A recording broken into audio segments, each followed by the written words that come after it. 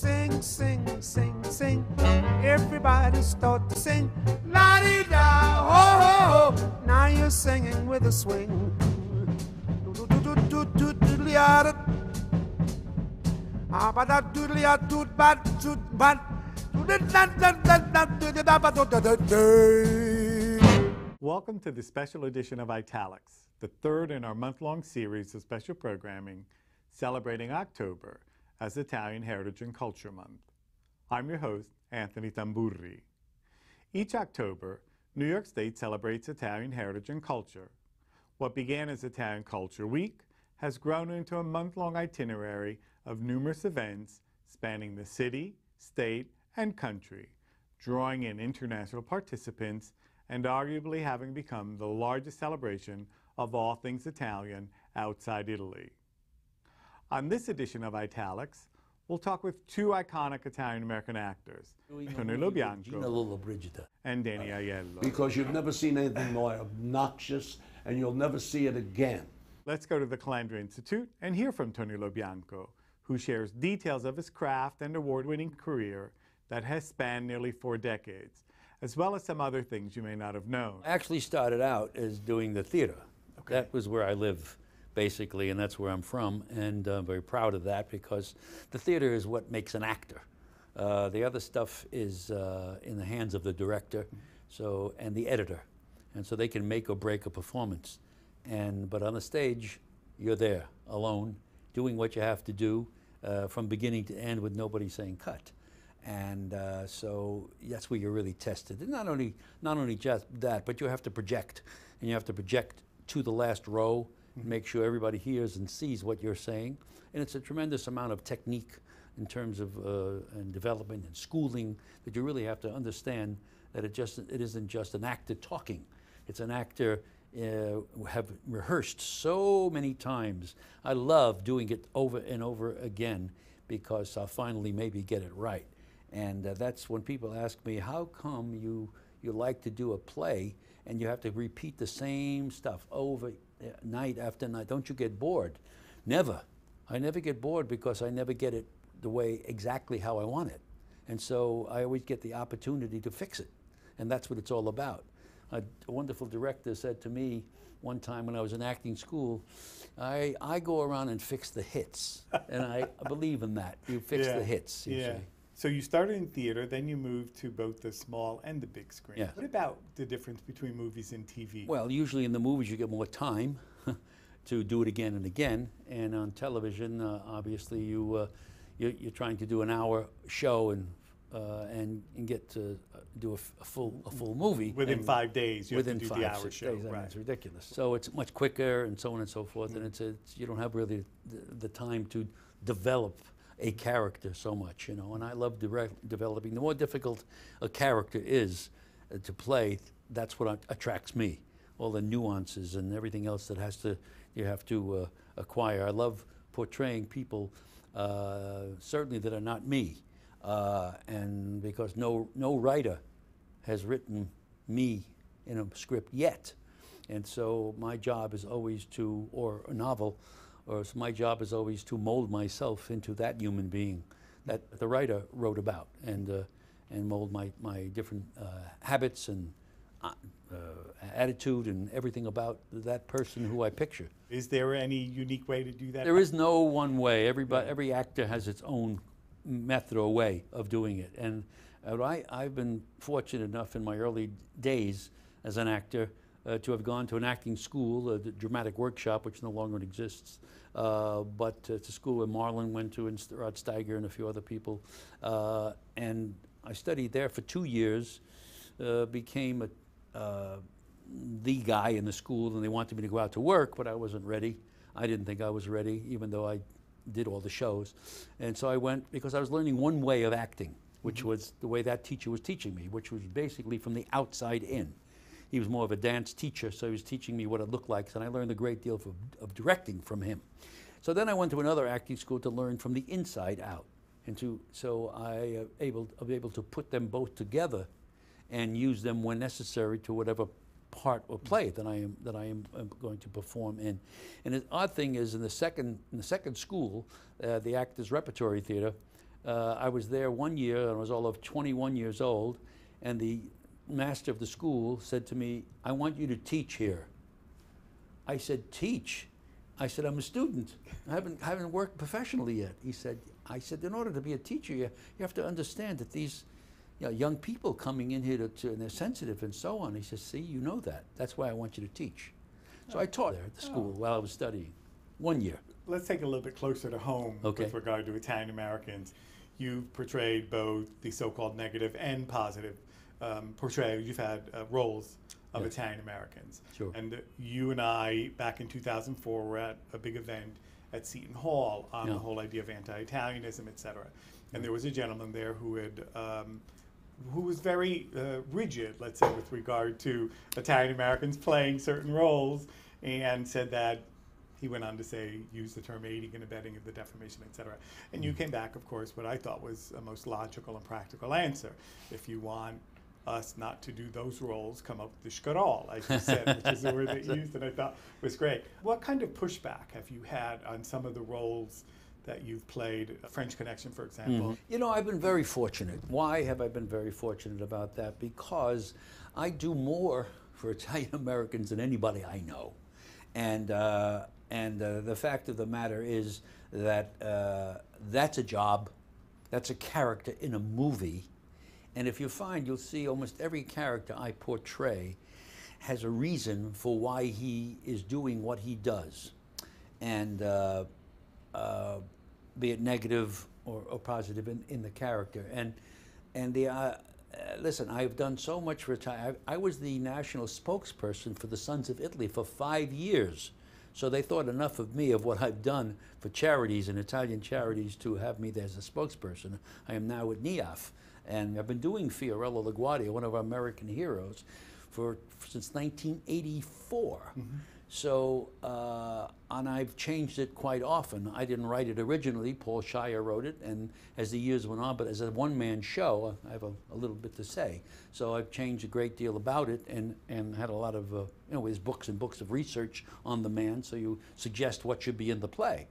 And most of my suggestions were taken, and then when he passed on, or before he passed on, he said, "Tony, you know more about this man than anybody. Just take over, do whatever you want." And so I bought the play from his estate, and I own it, and I've changed a great deal of it, and it's very, very relevant to what's happening today in our country. And that's why the show is so successful. And I've been doing it now, and it makes me very happy to do that. I'm doing it in Washington, D.C., for the Congress, the Senate, and our beautiful Wounded Warriors. And when I did it up there, one of the lines they reacted to, which made me very happy, was when Fiorello LaGuardia says, "Well, listen, if I don't live up to my campaign promises, I want you to throw me the hell out of office." And they applauded on that line, which I loved that they did that, in Washington, D.C., of all places. Yes. Yeah. and actually, am I correct in saying that the play actually aired first on public television? Yes, and we won 5 Emmys for that. Yeah. Yes, we did it in 80. That's why we did it in '84 at the Egg in Albany. Yeah. That's where we did it there. They filmed it, and we won 5 Emmys with WNET. Yeah. And then from there, then on, we moved along. We did it, and then we did it on Broadway. And the great thing about this is we did it on Broadway in 1989. Okay, and then, of all places, I did it in Russia in '89. I did it in Russia, and one would say, as I said, what do they know about Fiorello LaGuardia? The answer is nothing. What they reacted to was the fact that he was a man of and for the people. And so the reception was unbelievable. I did it in English, and they translated. They had headphones. The audience of 500 of them had headphones, and it was being translated as I was doing it. It was interesting because it was like I always had the little delay for the laugh, so you had to get, had to work that in. Yeah. But the great thing about it was the American ambassador, who saw the show, said to me, "You have done more for our country in these 2 hours than I have managed to do in 2 years."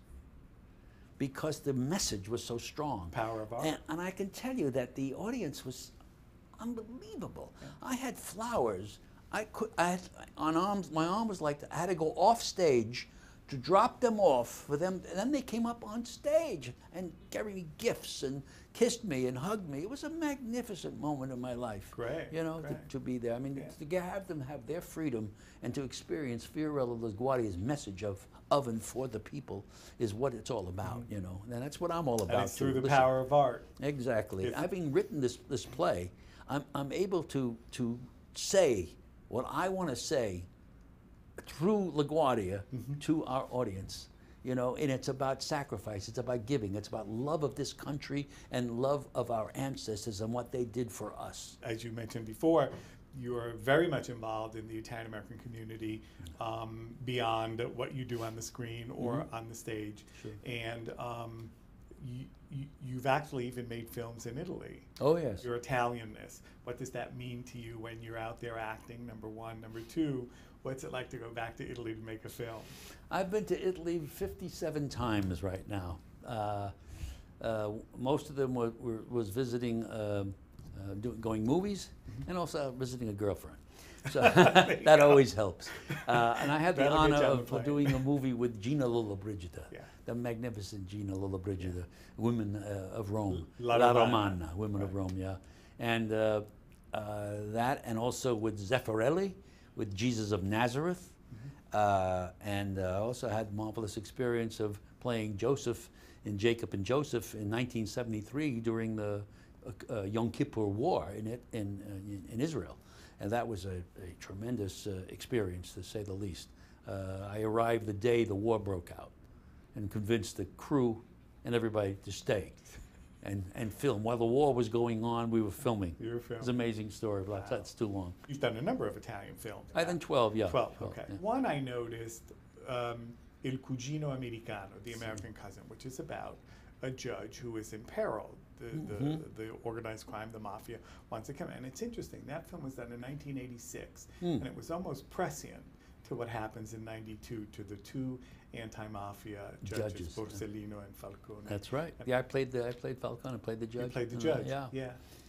And Vincent Spano, my terrific friend and wonderful actor, was co-star in that. And we have great time. Right, he's the young cousin who's supposed to betray Yes, the old cousin, Yeah, right? yeah. Yeah. And I did another movie with Vincent, City of Hope. Well, I wanted Which to you get wanna talk to right. that, I yeah. wanted to get to that because let's talk about a couple of your films. Some of my favorite Tony LoBianco Italian American films, in the sense that you're playing Italian American. One, of course, is The City of Hope. We'll start with that, and then we'll go backwards. But one is The City of Hope. I always found that to be a wonderful movie. I don't think it has gotten its just due within the community of critics because people haven't seen it as much as many people should have seen it. Yeah. And also among Italian Americans, because it's not, there's an organized crime element in it, sure, but it's about family, it's about father and son, Sure. it's about those relations, and it's about it's about criminality within municipalities Yeah, as well. but you know, the character I played, you the guys were father. great. I loved you guys. You were great. Vince Yeah. was my son, and I was not, a gangster in it at all. No. I was in a construction head, but it's a John Sayles film, so it's a good movie, and. Angela Bassett, I believe, was in it too. Yes, and it's about city corruption. Right. All about the politics of corruption and so on, which is my favorite subject: politics and corruption. Get rid of it, was LaGuardia's job to do, which he did. He cleaned the city up. In his 12 years as mayor, he really cleaned. He kept it spanking clean. When he left, it all came back again. So City of Hope is something we've got to get back on the radar screen. All right, we'll do that. The other movie, of course, famous movie, and you have a significant role in that also, is The French Connection, just a classic in American cinema. Yes. Yeah. Yeah, it's one of the best films ever made, actually, and I'm very proud to have been. It was my second film. Yeah, I thought it it's was the going to beginning of go your on forever. career. My first film was The Honeymoon Killers, which was a black and white film in 1969, I believe, and it's a cult classic. It's Truffaut's favorite film. It's a great movie. Great actor, great acting in it. Acting, it's a true story.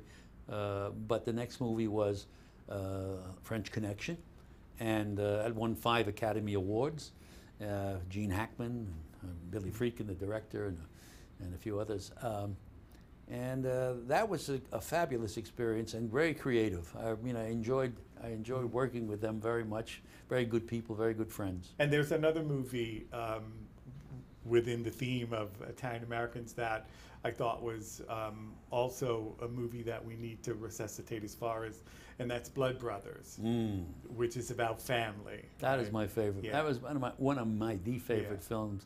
1978, I think it was. Was it? I don't even remember the years anymore. It's a powerful film, as you know. And you know, it's interesting, Blood Brothers, and it's such a tough film because it's construction workers and he's very rough with his boy, Richard Gere. But when they showed it on television, they changed the name to A Father's Love. Okay.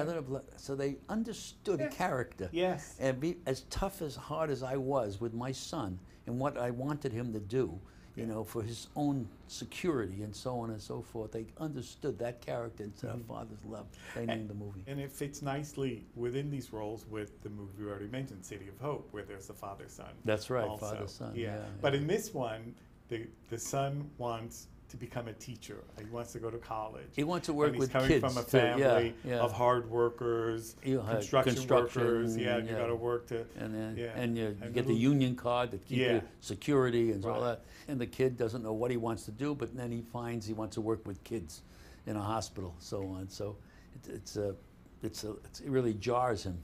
Yeah. And he makes this deal with him, saying, "Okay, you work 2 weeks with me, and then you can go do what you want to do." And he does, and they go to the bars, and all this hard hat stuff, Yeah. Now, a few other movies that I'm just curious to get your reaction. The Engagement Ring is one. Charming film, very charming. Patricia Heaton and Vincent Spano again, and Lainey Kazan. It's great, fun, wonderful movie, very Italian themed, charming movie. People who see that remember it very, very much so. It should be seen much, much more. And everybody who sees it always comes up to me and tells me, "I saw that movie. What a great movie." Yeah, charming. Very nice, very nice. Well, hopefully, of course, we've had Netflix and Blockbuster, which is no longer around, but they've been around for 20, 25 years, that we could rent VHSs and DVDs. Now, of course, online, hopefully many more of these movies will be available because they'll be much more accessible online. So, but I want to get back to another Italian American you played. You once played in the movie, not him. Later you play, first you played him, and later you played in the movie, but you didn't play him. Right. And that's Marciano. Rocky Marciano, the undefeated heavyweight champ of the world. Everybody that we could be fantastically proud of. And the great story was when I was a kid, when Marciano was just coming up and fighting Joe Louis, who was the only champ I knew, who was one of the great fighters of all time. But unfortunately, he was like 36 or 38. And Marciano, this young Italian kid, was going to fight him. And as a kid, I think I was 10 years old, 11 years old, something like that. And I bet against Marciano. I bet my $5 against the candy store owner. And here I am, years later, I'm playing The Rock in the movie. That was great. I trained. I put the weight on. I became his size. His weight. Everything about him. His shoe was a half-inch long than mine, but everything, the measurements were all, and I worked with Jose Torres, the light heavyweight champ of the world. Oh, yeah. And we trained and trained and trained, and I enjoyed that tremendously. And then I even choreographed the fights. In fact, I fought one day for 16 hours. Making the film. Making the film. We did all the fighting in the one day. I did all my own fighting. And I trained, I worked with all the fighters, and I blocked all the fight. In between rounds even, because I would sit in the evening and watch the footage of the fight and do it like a narrator, and a left hand, and he comes to the center of the ring and he knocks him out. And so I had that in my head of how the fight went, and so I styled it as well. And all the incredible 16 hours of constant fighting. Ridiculous. And then you were in the remake almost 20 years later. 20 years later, Jon Favreau played Rocky, and I played Frankie Carbone, the gangster guy. So, that was fun too. Now, weren't you an athlete when you were very young? Yes. Right? Well, I'm still an athlete. No kidding. Yeah, Golden Gloves. I was in the Golden Gloves. Yes, I was a boxer in my early day, and then I also had a tryout with the Brooklyn Dodger Rookies of baseball. Oh, that I didn't know. Yeah, that was. That was fabulous. Oh, I still. What position did you play? I pitch, and I play in baseball. I played first base and pitched. And I still listen. I had a team for 16 years here, softball team for 16 years. I was the captain and the pitcher of it. We won 8 championships. I'm still playing softball as we speak. I pitched a shutout just the other day for the Actors Fund. I'm insane, is what I am. And I'm going to be better next year because finally I'm working out. I don't usually work out. I'm working out and I'm walking, you know, I'm losing weight and I'm happy about all that stuff. And I'm feeling great. Thank you, thank you. Yes. I'm feeling great. I'm feeling just terrific. Good. What other films come, when you think of, boy, what have I done this up thus far? Oh, wow. Wouldn't it be great to do that film or to redo, you know, what do you think back and say, oh, that was great? Your experience, not necessarily the film, but even your experience. You know, there was my experiences. There was a movie I did called The Last Tenant that George Robino wrote. And I did it with Lee Strasberg as my father, the great acting coach. That had to be great. Okay? And to my regret, after the movie was done, I was sitting with Frank Sinatra, not to drop a name, and we were having dinner together, and we had such a wonderful, wonderful conversation, and I wanted to redo that movie with Frank playing my father. And I just couldn't get it out because the guy who was the father had like Alzheimer's, and I didn't know how to approach Frank to say you want to play a guy, you know. And in fact, he said to me, "You and I got to work together." He said, "We can show them something they've never seen before." And I was at the tip of my tongue to say to him, "I got this script, Frank," you know, but I never did say it, and we never did work together. And you never worked together. So that's a regret that I have, big regret. But that's a movie I would like to have done over again with Frank. Yeah. The film La Strada, that movie has everything in it. The whole all the sensitivity, the spirituality, everything that goes in that movie is what I care about. Yeah, well, Italian. And I'm trying to do films that mean something, that have, like LaGuardia, you know, that have a message, that are doing something for the people. You know, there is a section in the play that I do of His Honor, The Little Flower. It's now called The Little Flower. That at the end of the play, I say, "My friends, we are a nation of immigrants. So what do we owe our ancestors for their sacrifice? Sacrifice of ourselves for others and our country. So look all around you. Look left and look right. Come on, look left, look right, and see your fellow man with understanding, respect, kindness, and love, and know that you are completing the dream. And when you go home tonight, just think of one thing that I said. And if you believe in it, do it. Do something about it. Stand up. My friends, you gave me a job and I did it. I'm now asking you to carry on with patience and fortitude, and years from now, when I've long passed on, maybe someday someone will say, what this city needs is another LaGuardia. You know, I can't think of a better way to end this interview. I really don't. I think we can end it there. That's a wonderful message from both your alter ego as well as from you, Tony LoBianco. Thank you very much for taking the time out. And Danny, God bless you, and Danny. Grazie. Up next, actor and singer Danny Aiello visits the Calandra Institute and delights us with a song. You're gonna miss your tall, thin Danny some of these days.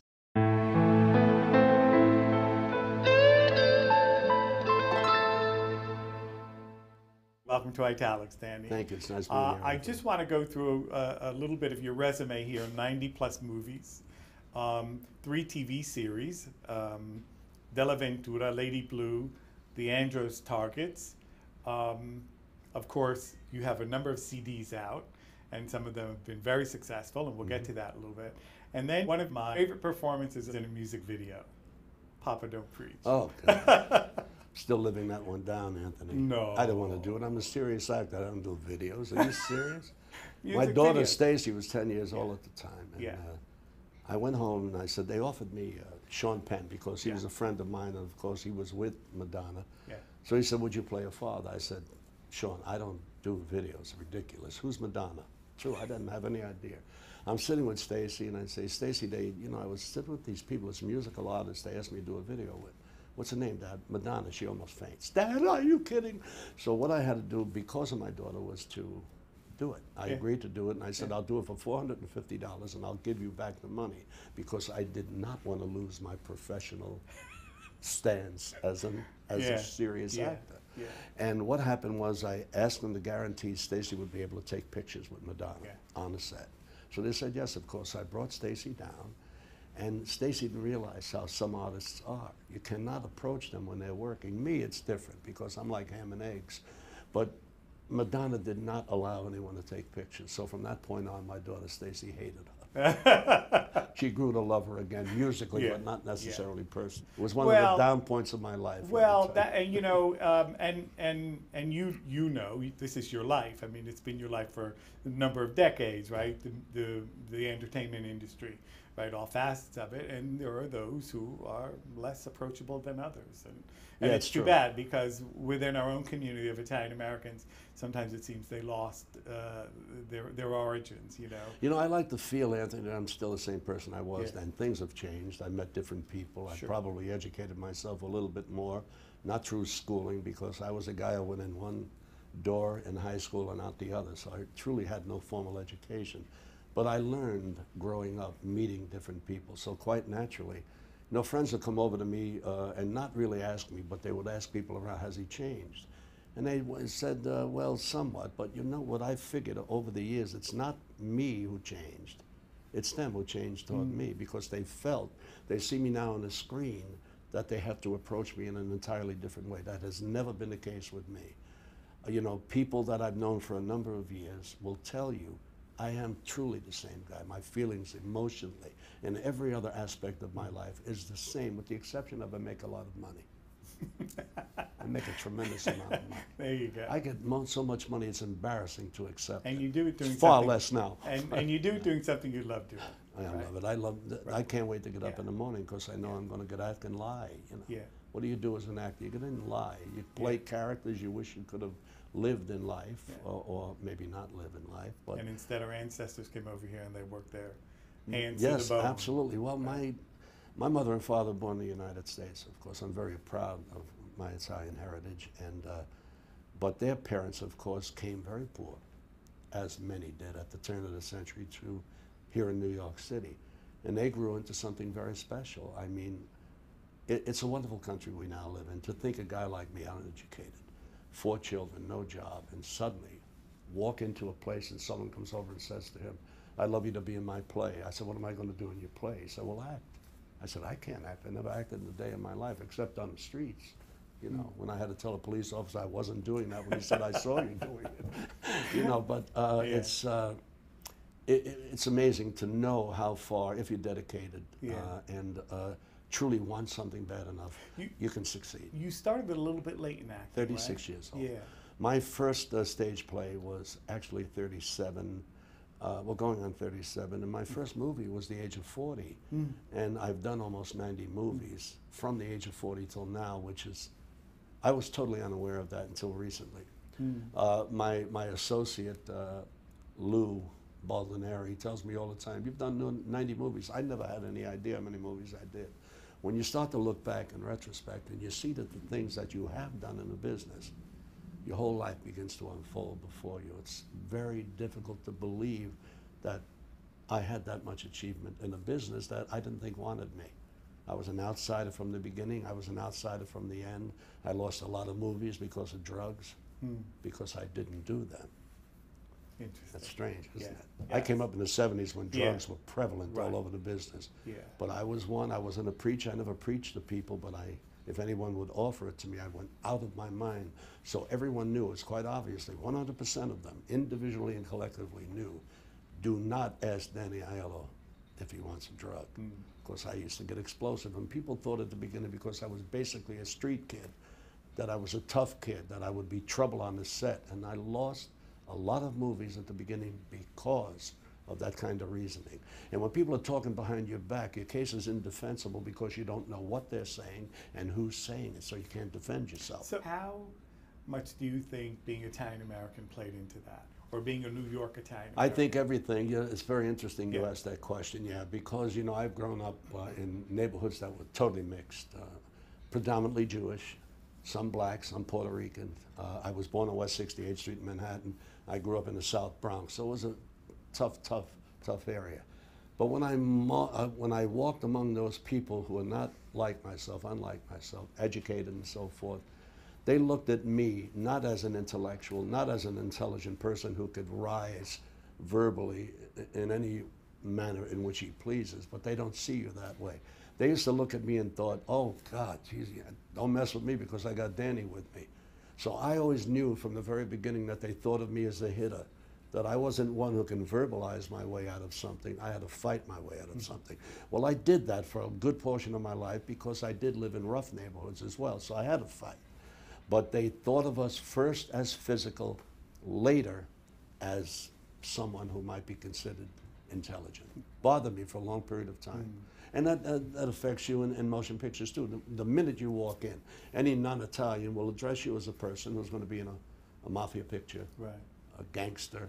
And I'm not saying they're all bad pictures. No. You know, some of the things I frowned upon, but other things I tried to bring some majestic kind of vision to a very nasty, vicious kind of a character. Do you know what I mean? Yeah. People will come over to me sometimes and say to me, because there happens to be a word that I will say in a film which starts with the word F, and Bobby De Niro said to me, you are the only guy in film who can say the word F and it sounds like music. It's true. Yeah. And I do. I say it in a melodic way. Yeah. People are never offended, you know. At least I don't think they are. They never told me to my face that they were. Well, most of your roles of Italian Americans have been more positive than negative. I think I'm correct in saying that. Yes, I think you are. And so, in a way, you've got very little to worry about as far as the people who keep complaining about the negative portrayals, right? You're right, Yeah. Anthony. That has not happened to me. How much pushback has there been from the community, the Italian American community, about that? About Tremendous the few amount. I'm roles? invited, Yeah. for the most part, by every Italian organization that is Okay. based on culture, Yeah. intellectuality. They approach me in a way where they see me as a positive influence, and that's been very good for me. And that, you know, at the beginning, maybe that wasn't my intent, but I think in the back of my mind, I always wanted to do something where a number of people, a great number of people, will be proud of the effort that I made. And I don't know that I went looking at that clearly saying, oh, this is what I want to do.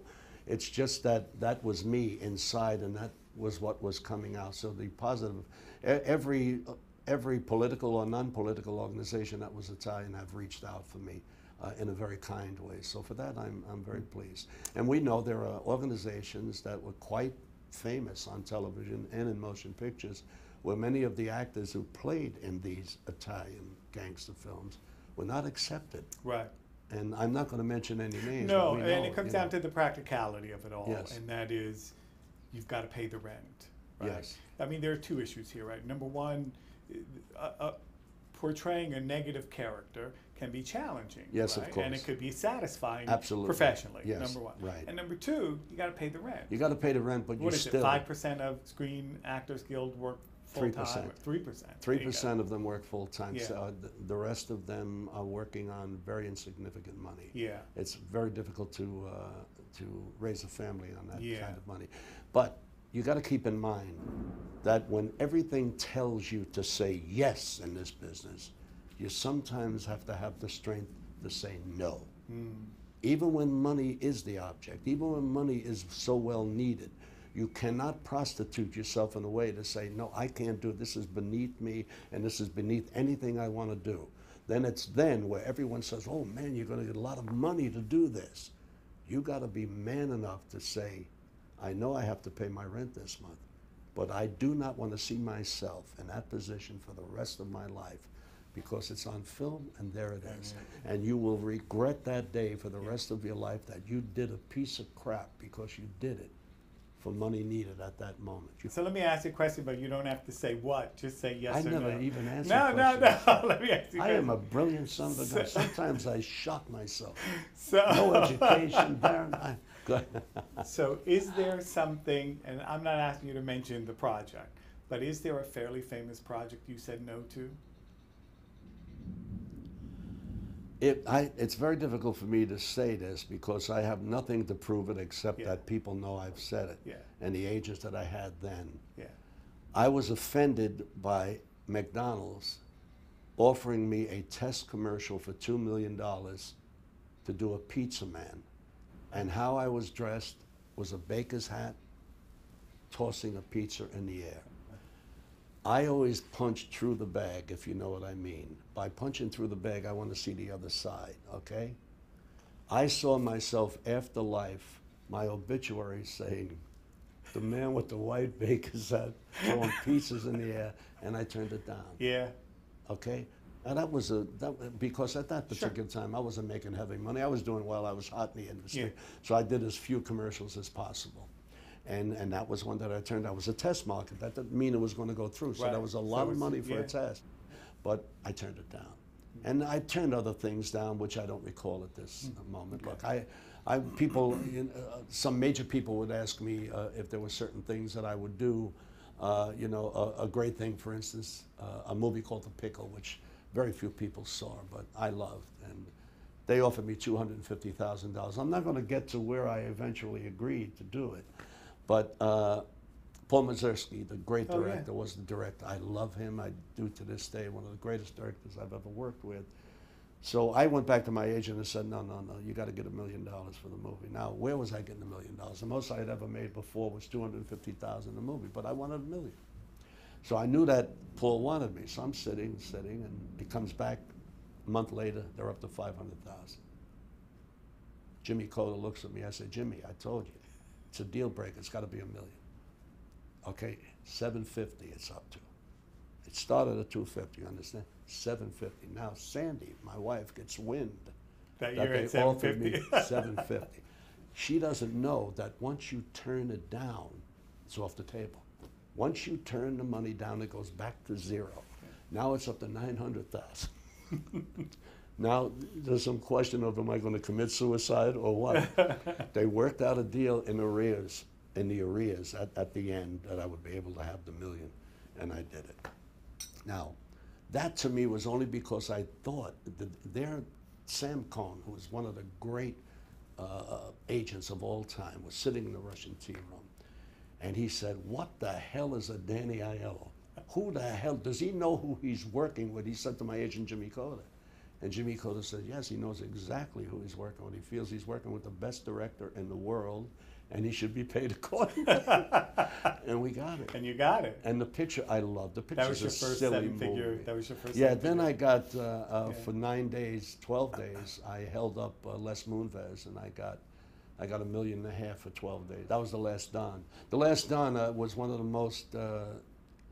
I watched a series on CBS for a long period of time. I think it still is the most watched ever. Yeah.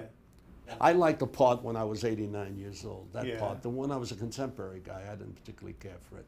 But I got a letter from Marlon Brando, and we were standing at the Carnegie Hall. I had to go out and meet all the people, the distributors who were sitting in the audience in May when the new series were coming out, Della Ventura was coming out. So I walk out onto the stage. Just before walking out, Johnny Planko, my agent, hands me an envelope. So I walk out with the envelope, and I open up in front of about 3,000 people, and I read it.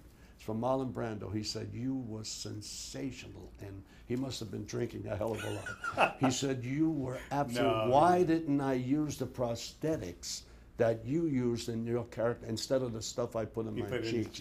And also, you have done more for civil rights than any man living.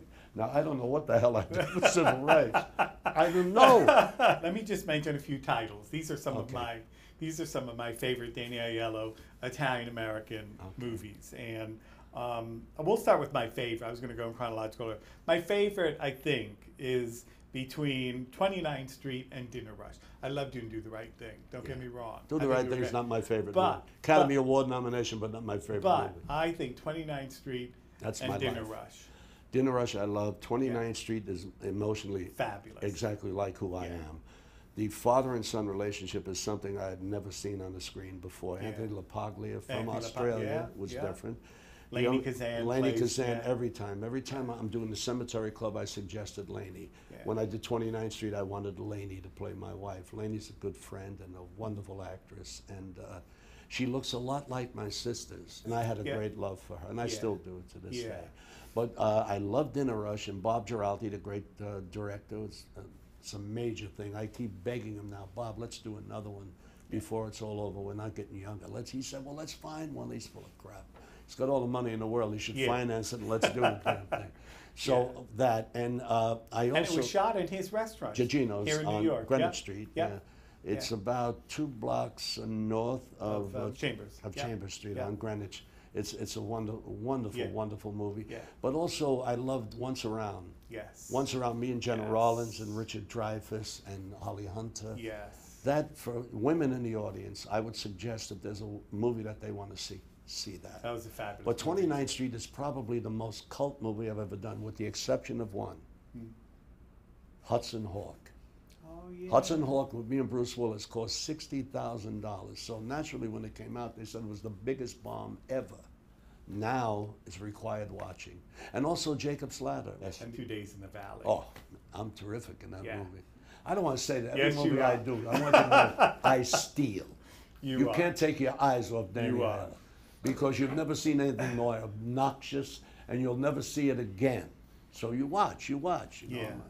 But I've been very fortunate. Yeah. I don't try to upstage anyone. I'm an eye contact actor. When I'm on the stage, I never look away from an actor. There are things that you do on the stage. If you get on with a new actor, there are things that you would know that a new actor may possibly not know. When you look at an actor, you're bringing attention to him. And that's what you want to do if he's carrying the ball. You follow me? When you don't want to bring attention to him, if he's speaking, look this way. And they'll never look at him.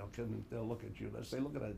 He's not listening to him. They'll watch you looking away. Yeah. So there are things that you can do, but I've always been an eye contact actor because I'm getting something new.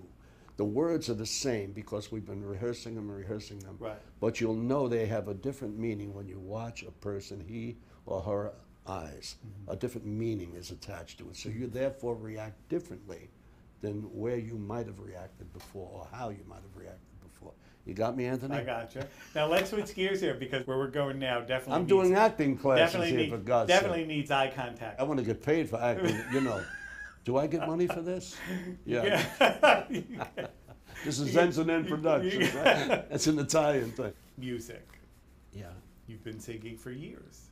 Well, actually, I've been singing for 8 years, and I've done Okay. 4 albums. Yeah. The original one was called I Just Wanted to Hear the Words. It was a play on words because the songs that I was hearing, I don't know if I was deaf or not, but I could never understand the words. So that's why I entitled it that. That hit number 4 on traditional jazz chart Billboard. So it was right next to Tony Bennett, who was 3rd. And Diane Kroll, I think, was right there as well.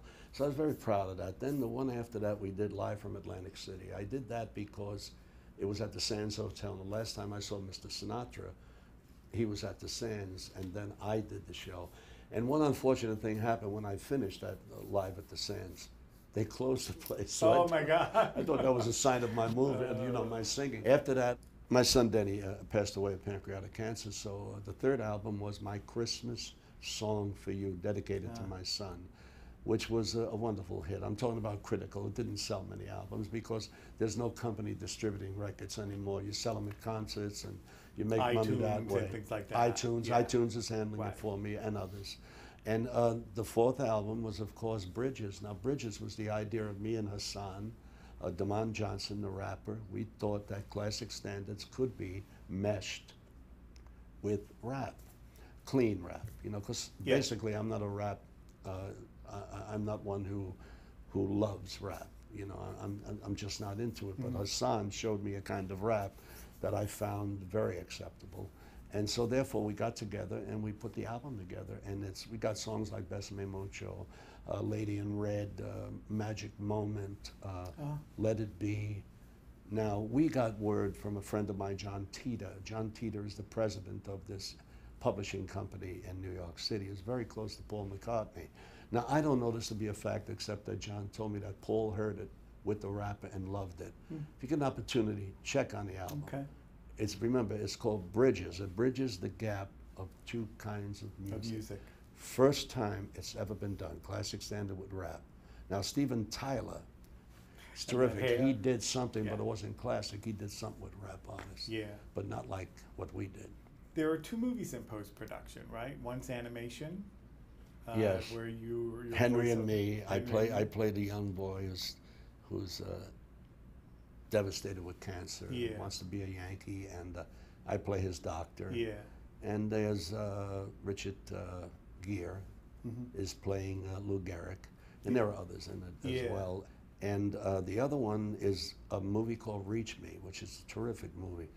There are numerous stars in it. Now, John Hirschfeld, who directed 2 Days in the Valley, is the director. Now, John first worked with me on the Preppy murder. Do you remember that? Yeah. That was the Robert Chambers case when the young lady, girl in the park, Jennifer Levin, was strangled. I played the detective who settled the case, and John was the director. Then I did another television movie with him called Daddy. Then I did 2 Days in the Valley, and now this. This I love because he offered me the role. I didn't want to go to California to do it, so I said, John, I can't. So he's telling me, he said, Kelsey Graham is in it. Kira Sedgwick is in it. Kevin Connolly from Entourage is in it.